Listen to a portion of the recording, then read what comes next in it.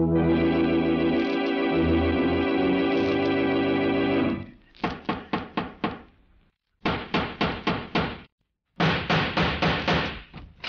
the matter? What is it? Another case for Nick Carter, master detective.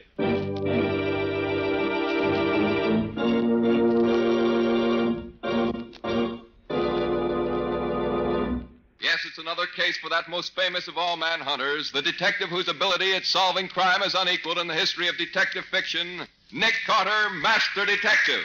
Tonight's curious adventure... The body on the slab. For Nick Carter and the mystery of the missing husband.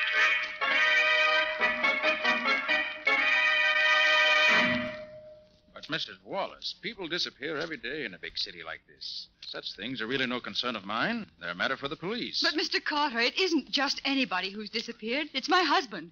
I'll pay you anything to find him. Well, I suppose it can do no harm to listen to the story. All right, Mr. Burnett. Where was the last place you saw him? In a sort of saloon gambling house on West Street, down by the waterfront. A two-story house. Very run down. Wait a minute, Burnett. That wouldn't be the place that's run by a one-legged soldier they call Bill. Oh, so you know it, do you? Certainly do. By reputation, at least. Here. I want you to look at this picture. You recognize it? Yes, that's the place I'm talking about. I thought so. Mrs. Wallace, I'll take the case. Oh, Mr. Carter, I knew you would. Yes, I have a score to settle with that old rat with a wooden leg, and this may be my chance to do it. All right, Mr. Burnett. Let me have all the details. Well, Vernon, that's Vernon Wallis, my friend. Vernon and I had been making a night of it, and we ended up at this Bill's place. How did you happen to go there? Well, Vernon had heard that it was a great place for a fast poker game, and he was determined to try it. I'd heard it was a pretty tough place, and I attempted to talk him out of it, but I couldn't do it. So about 1:30 or 2 o'clock this morning, we went down there. We were the only ones there. To make a long story short, Vernon and that old guy who owned the place got into a game, and no matter what the old guy did, Vernon won. I was afraid for him in a dive like that, and I tried to get him to quit and go home with me. But he refused. He told me to get out and leave him alone. And Vernon hasn't been home since then. And he hasn't been seen anywhere since then. Afraid that he never left that place alive. Well, I see. The place to start looking for clues is certainly the Old Soldier's Tavern. I'm going down there tonight. I know enough tricks with cards so that I can be sure of winning. And maybe old Pegleg will try to treat me as he treated Vernon Wallis.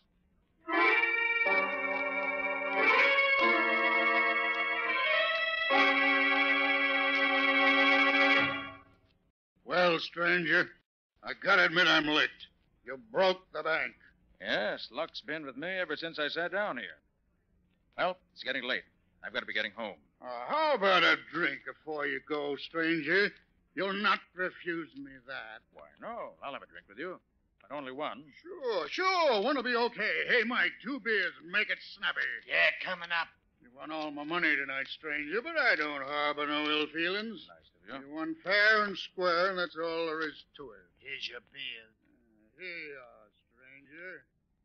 Drink hearty.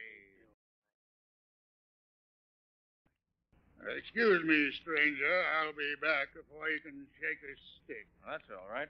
I'll enjoy my drink while you're gone.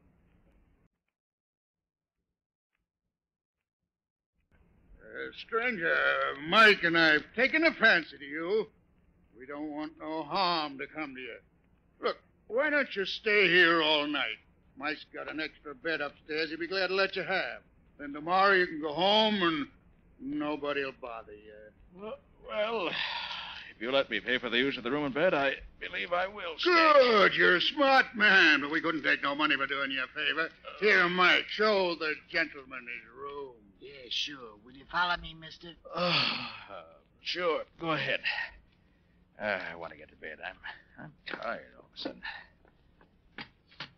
Give me your arm, mister. No. I'm all right. I don't need any help. Well, I'll come along just to be sociable. I don't want to be sociable. I just want to go to sleep. Well, here's your room, mister. I'll leave a candle on the table for you. Okay. Thanks very much. Good night. There you are, stranger. Sleep tight. Yeah. We'll see you later. Yeah, we'll see you later. Yeah, I'll see you later. Good night. I gotta go to sleep. I'm awful tired.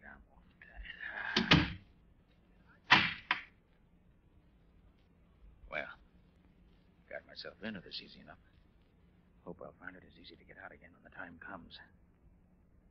No light, but a candle. One it'll do to give me a look around. Instead of this bed. It doesn't look too comfortable. But... Oh. Blood. Let's see. The man were lying on this bed. That blood is just about where a dagger would go through his heart. If the man were drunk enough or had been drugged, he'd never know what hit him. Well, let's look a little around here. I wonder what's in this closet. Uh-huh. Locked. Well, that won't keep me out long. Not as long as I still have my keys with me. Try this one. No. This one does it. Well, this is interesting. Old clothes.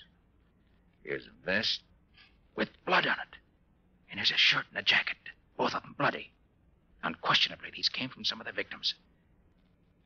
Well, nothing to do now but wait for that one-legged scoundrel and his pal to make the next move. Well, I guess I'll be safe if I merely sit on the edge of the bed now. Oh, yes, I won't need this candle anymore either. Now to wait for them. Oh, there they come. Sorry you get there, but He's asleep, all right. I can hear him snoring. well, with the slug I put in his beer, he'd have to be either sleeping or dead. All right. Easy does it. Is he still asleep? Yeah. You hold this light while I... Get your hands up, both of you. Well, I'll be... And drop that knife you got in your hand, Bill.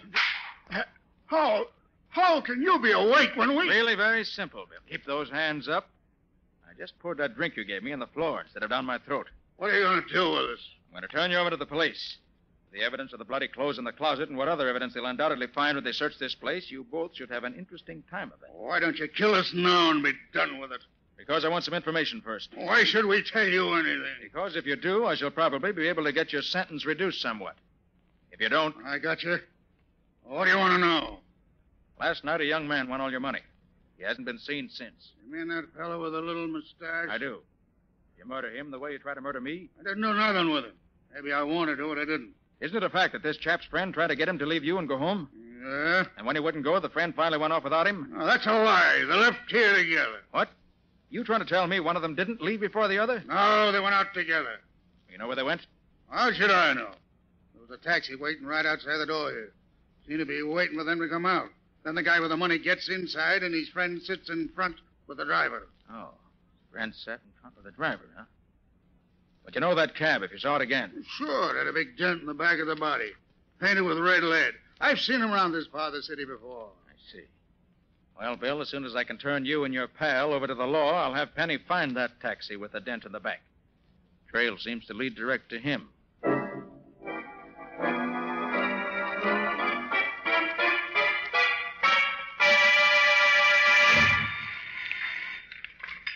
Nick Carter's office. Oh, hello, Patsy. Is Penny there yet? Penny? Who's Penny? Oh, I forgot, Patsy. You were away yesterday when all this happened. Scubby got a rush assignment to cover the Balkan campaign for his paper and had to leave in a boat till it sailed last night. Scubby gone without saying goodbye to me? Well, he couldn't, Patsy. You weren't here. He asked me to do it for him. Oh, Nick, I'm going to miss Scubby. Well, of course, Patsy, we'll both miss him. But while he's away, I'm having Penny Eagles work on my cases with me in Scubby's place. Who's this Penny Eagles? I never heard of him. Oh, he's an old friend of mine. Very clever fellow. When he was younger, he was an expert forger. How did you happen to get mixed up with him? Well, he was accused of a murder he had nothing to do with, and he had me get him clear. Then he got interested in law enforcement, turned over a new leaf, and has gone straight ever since. You like him, Patsy. I hope so. Well, she'll be any minute now. As soon as he shows up, have him call me at Shermore 31222. Shermore 31222. Right. I'll wait here for his call.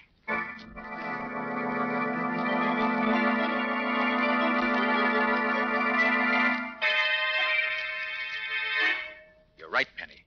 That's the taxi we're looking for. And I know that driver. You do? Yes. John Hagan, ex-convict and confidence man. Friend of yours? Hardly. Seen him in court several times, but he's never seen me. What's he been doing since you've been watching him? Well, all afternoon and the early part of this evening, he's acted like any other cabbie. Taking whatever fares he could get. But the latter part of the evening, he's been fussy about who rides in his cab. How do you mean? Well, I've seen several parties try to take his cab, but all he's picked up in the last 2 hours were 2 drunks, and oh, were they pie-eyed. I see. I think I know what he's looking for, Penny. And I'm going to give him just the kind of a passenger I think he wants. Wish me luck. But, Nick, what are you going to do? Well, so long, old fella. I gotta be getting home now. I'll see you tomorrow, maybe, huh? Okay. So long, but don't take any wooden nickels. Okay, pal, that's fine. Don't think I wouldn't like I had to. Hey, taxi, mister? Huh? Taxi? Taxi, Hey, mister? what do I want a taxi for? I got a Well, car a of my friend own. of yours and I- told me to come for you and take you home. Oh, a friend of mine. Yeah. Oh, and I saw it. Okay, where's the door? I can't find Hey, what's out. the address, mister? The address? It's the corner of 2nd and 5th. And don't bother me anymore, bud. I gotta get me some sleep. Okay, sir. drive on, McDuff.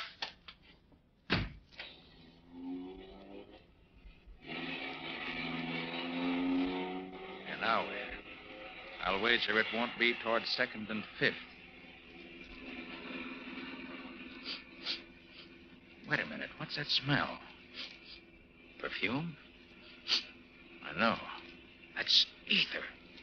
So that's the stunt. He picks up drunks who are too far gone to know what's happening, then doses them with just enough ether to put them soundly asleep. Well, it won't happen to me. If I open one of these windows a little bit, that'll keep the air clear.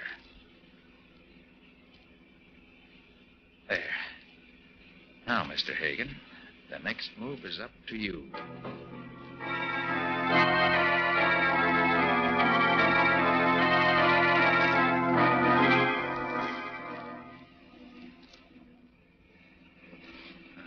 Certainly plenty deserted, way out here. Wonder how much further we're going. I better get this window shut again so he won't suspect anything.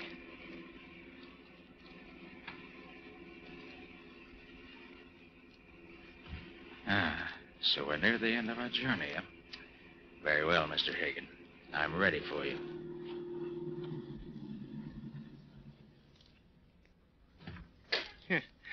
Sleeping like a babe, ain't you? Well, let's see what you got in your pockets. Then I'll dump Make you out. a move, Hagen, and I'll blow your brains out. What the... Who the deuce are you? I'm a detective. See this? Oh. Well, what you want with me? I wanted to find out what your scheme was, and I found out. Now I want you to tell me about the man you picked up at Peg Leg Bill's Tavern down on West Street last night about 3 o'clock. Well, I don't know nothing about it. Oh, no? Look, you waited for him outside of Bill's place. He rode in back. His companion rode up front with you. During the ride, you gave him ether through that devilish device you've rigged up in this taxi of yours and made him unconscious. Yeah, if you know all that, why do you ask me, huh? Because there are 2 things I don't know. And if you want to avoid further trouble, my friend, you'll tell me. Now, first, who was the man who rode up front with you? I don't know. No? No. Well, I've done a few odd jobs for him in the past, but... Yeah, I don't know his name. They call him the captain. He made a deal with me early last night to be outside of Bill's place about 2:30 this morning. Can you describe him? He's sort of an ordinary guy. About my size, maybe. Well, he's kind of good looking if he didn't have a hunk out of one ear. Burnett. Now, what did you do with the man who was in the back? After I quieted him, we took him to a friend of the captain's, other side of town. What was the address to which you took the body? Hey, there wasn't no body. He was just as alive as you or me. Now, we took him to 14 Wanton Place. Left him there. All right. Get back in your cab and drive me to 2nd and 5th. Then I'm through with you, unless you've lied to me. If you have, keep out of my way, or you'll go to jail for life.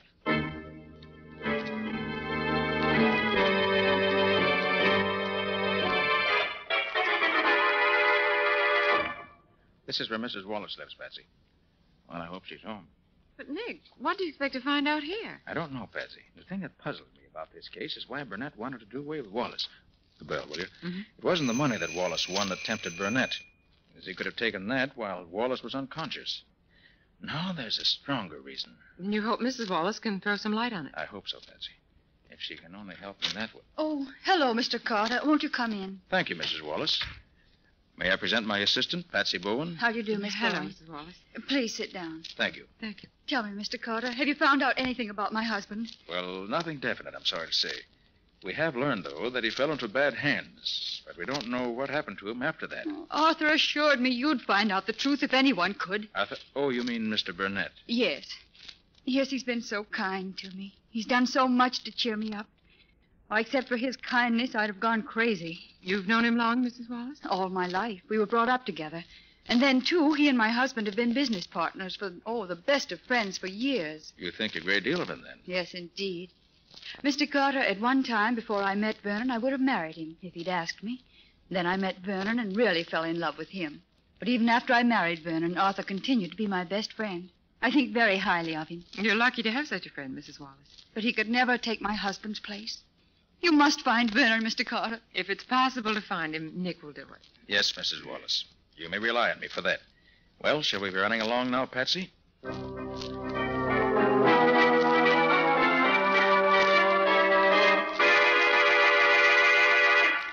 Where did you say you're calling from, Penny? I'm at a pay station near the house where Hagen left Wallace that night. It's owned by a queer old character they call the Weasel. He works in a crematory about a mile down the road. I see. Well, Hagen's story seems to be straight enough. A couple of guys in a saloon near here says they saw the Weasel and another guy carrying a man-sized bundle into the Weasel's place about daybreak a couple of mornings ago. And it hasn't come out again, as far as I can find out. Well, did you learn anything about the firm of Wallace and Burnett? Yeah, I picked up a lot of rumors, Nick, but not many facts. Here's how it goes. Burnett ruins the firm and throws the blame on Wallace. And those who know don't think that Burnett lost much money when the firm failed, but Wallace did. So I was right. What else? Well, Burnett was the one who started Wallace gambling and drinking. Wallace is a nice guy, but he seems to be the weak sister. But nobody seems to know what Burnett's got against him. Well, by putting together what Mrs. Wallace told us and what you've learned, Penny, I think I begin to see the answer. I think that... Hold it, Nick. The guy who looks like Burnett is going into the Weasel's place. Good. Don't let him get away from you, Penny. I'll meet you there as soon as I can.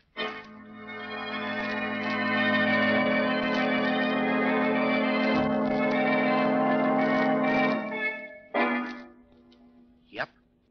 You're right. You're right, Nick. They did bring that casket here to the crematory. I thought they would. But I wish I could get closer and see what they did with it after they carried it inside. Look, Nick. That window over there is open a little. Huh? Maybe we could hear something from there. Good idea, Penny. Come on. But quiet. Yeah.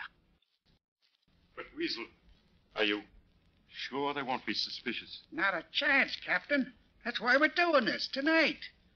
The owners of the crematory are going to make a test of a new heating fixture tomorrow morning.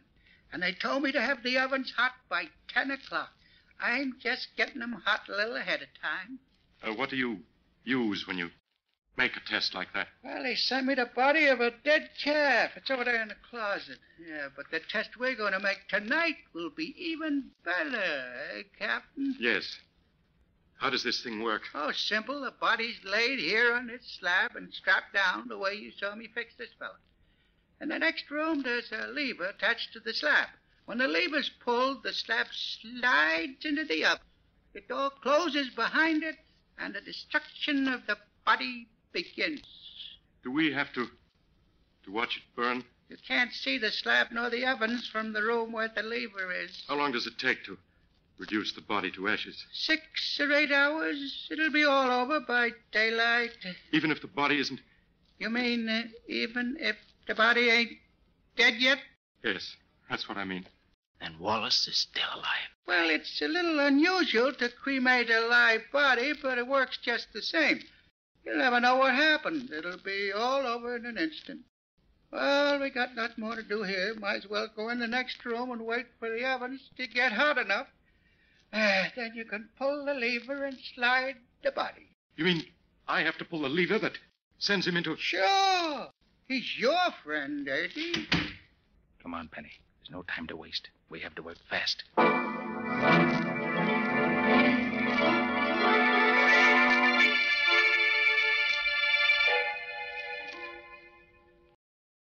Mr. Burnett to see you, Nick. Oh, yes. Come in, Mr. Burnett. I just want to take enough of your time to tell you that Vernon Wallace's body was found last night. Really? Where was it? Floating in the river. Mrs. Wallace has identified it by a ring and certain other articles found on the body. Oh, must have been a terrible blow to her. She's badly broken up, naturally. But I hope to be able to console her, in part at least, for her great loss. I'm sure you will. Will this repay you for your trouble? Oh, amply, Mr. Burnett. And thank you. Good. Good day, Mr. Carter. Good day, Mr. Burnett. But if you think I'm going to drop this case now, Mr. Burnett, you're crazy. Nick,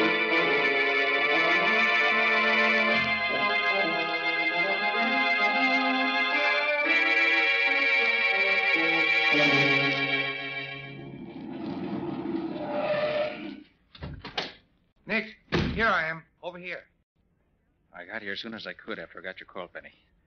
Brought my new helper, too, as you see. Yeah, so I see. Hi there, helper. Hello, Penny.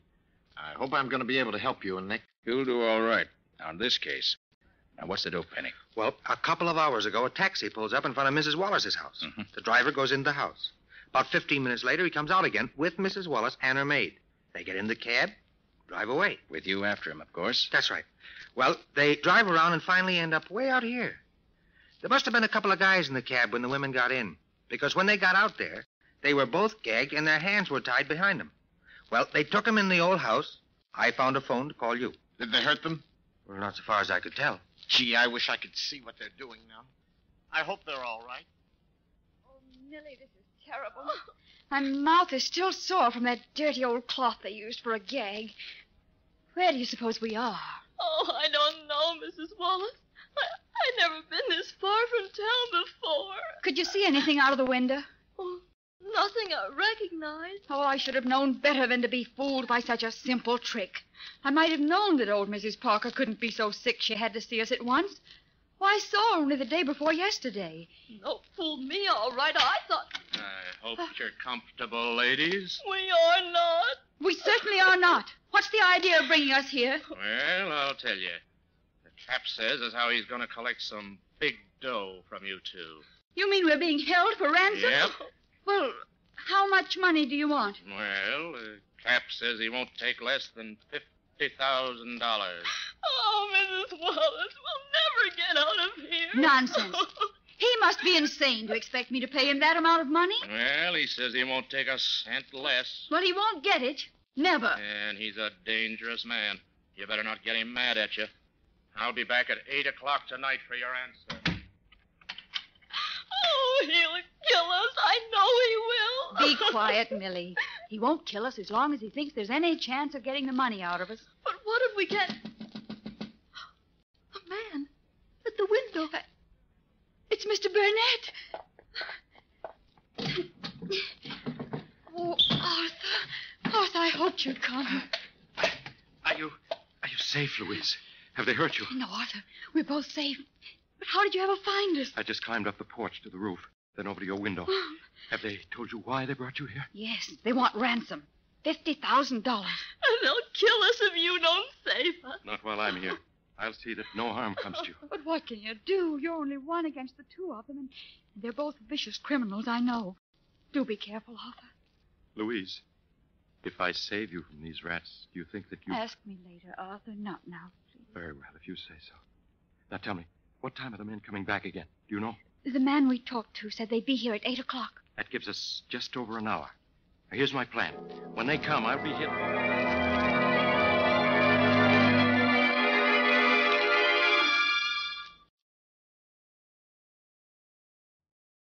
Now, you each know what you're supposed to do, don't you? Sure, Nicky, sure.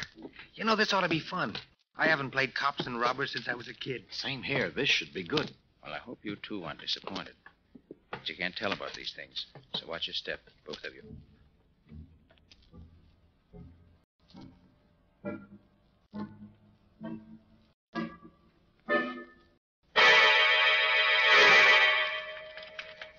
Here they are. Leave everything to me.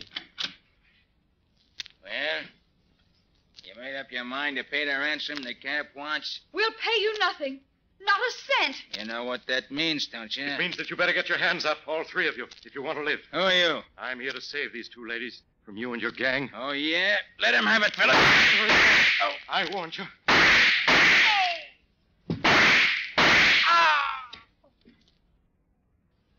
Arthur, you've killed them all. It's their own fault. I warned them. Oh, you were wonderful, Arthur. Arthur, are you hurt? No, Louise, dear. Fortune was with me. I'm not even scratched. Oh, Mr. Burnett, I never in my whole life saw anyone so brave as you. Any man would be brave when defending the woman he loves. Please, Arthur, you promised. I'm sorry. I'll take you home now. Just let me drag these bodies out of the way, and I'll... Not yet, you won't. Wait, you can't. What's the matter with you men? What's the idea? with you. Shut up, you. Arthur, are you hurt? Mrs. Wallace, the time has come to explain a great many things. First, let me remove this beard. There. You recognize me now, don't you? Mr. Carter. Nick Carter. Mr. Carter, what are you doing to Arthur? Mr. Burnett. I'll answer that later. First, I want you to meet my assistant, Penny Eagles. Your assistant? Sure. How are you? The other man is an old friend of yours, Mrs. Wallace. An old friend of mine? Mm-hmm. Well, I'm sure I don't Perhaps know. if you took off his makeup, you might recognize There. him. Do you know me now? Vernon. Oh, Vernon. Louise, my darling. But, Vernon, Arthur told me that you... That I was dead? Oh, yes. Arthur Burnett told you a great many things that were not true. But, Vernon, he showed me your ring, your lodge pin. He said he took them off of your dead body that the police found in the river. Burnett took those articles from your husband's body, right enough, Mrs. Wallace. But it was while your husband was still alive. And it's no fault of his that I'm not dead now. You don't mean that Arthur... That's exactly what I do mean. He's been lying to you for years, Mrs. Wallace.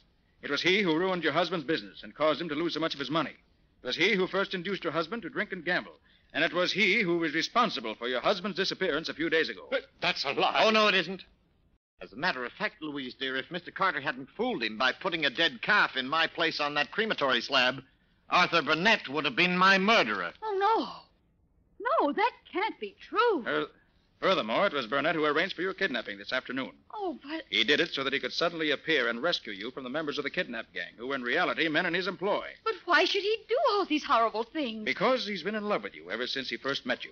And ever since your marriage to Wallace, he's been insanely jealous of him. Everything Burnett's done has been to make you despise your husband and turn instead to him.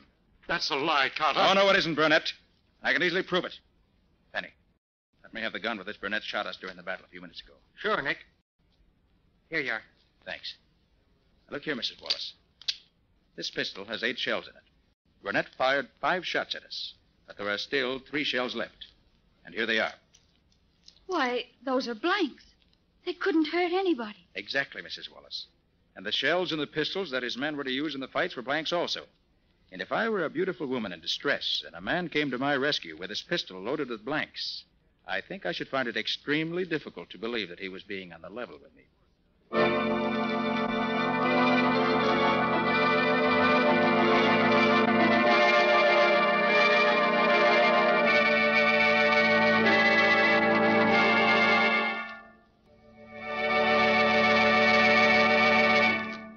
That was another strange experience of Nick Carter, Master Detective, called The Body on the Slab, or Nick Carter and the Mystery of the Missing Husband. Another of the curious adventures of Nick Carter, which are brought to you regularly at the same time by WOR Mutual. In the strange adventure you have just heard, Nick Carter was impersonated by Lon Clark, Patsy by Helen Choate. Original music was played by Lou White. The entire production was written and directed by Jock McGregor. This story is a copyrighted feature of Street and Smith Publications, Incorporated. The Return of Nick Carter is produced in the studios of WOR and is broadcast over most of these stations every Wednesday evening at 8:30 Eastern War Time.